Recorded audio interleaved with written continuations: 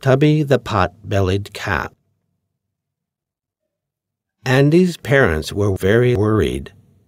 Andy never went to bed on time. He always stayed up very late. His parents were worried he wouldn't learn at school because he was so tired. His grandpa suggested that they borrow Tubby, his pot-bellied cat, to solve the problem.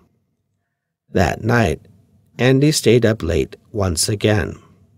When he got to his bed, Tubby was spread out on his bed, and because he was so fat, Andy had nowhere to sleep. He didn't sleep at all. The next night, he stayed up late again, and the same thing happened.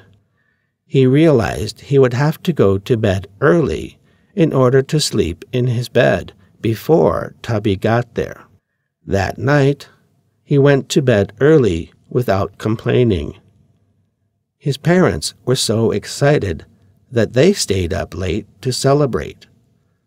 Can you guess where Tubby slept that night?